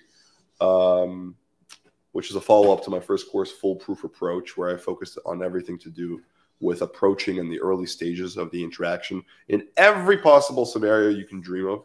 So this is a continuation where it's everything to do about how to build chemistry with women, from the approach to the date, to the bedroom, to the relationship, sexual tension, rapport, comfort, a bunch of bonuses.